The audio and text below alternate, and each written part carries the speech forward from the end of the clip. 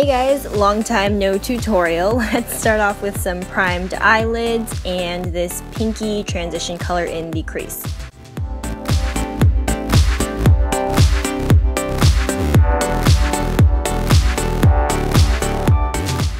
Next I'm taking MakeupGeek Bitten, which is an awesome kind of reddish cranberry color, and I'm going to apply that sheerly to the crease and build it up gradually.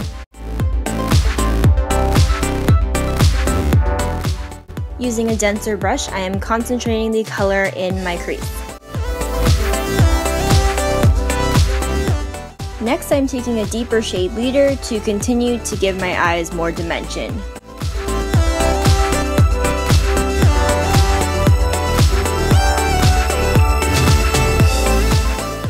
Following leader, I am taking the shade Activist, which is a bit deeper, and creating more of a smoky effect.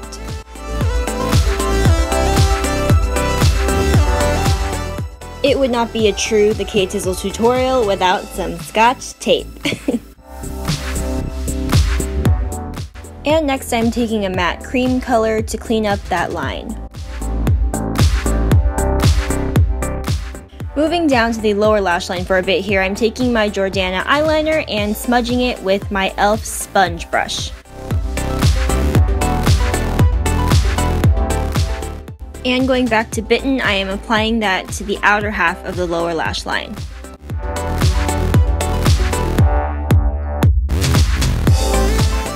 Next, I'm taking one of the Milk Makeup eye pigments in the shade Gig and applying it to the inner half of my eyelid. These things don't budge. It's kind of crazy.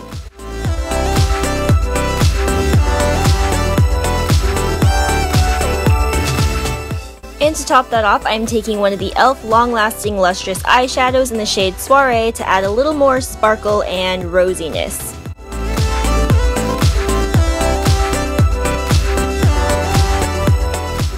Moving on to liner, I am taking the L'Oreal Perfect Slim Superliner and winging it out.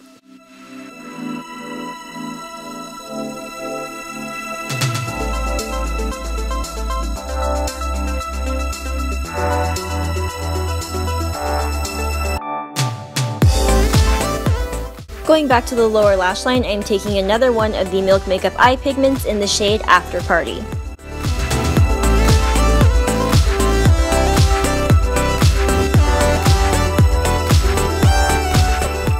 Lastly, for color, I'm going back in with Soiree and applying it in the middle of my lower lash line. To wrap things up, I am curling my lashes and applying CoverGirl's The Supersizer Mascara.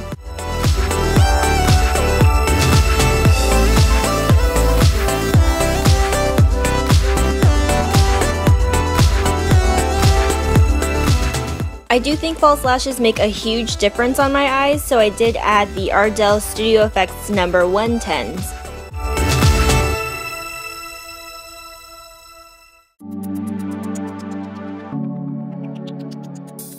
And that is it for this rosy tone look you guys have been requesting. Thank you so much for watching. Let me know what you think about it in the comments, and I will see you next time.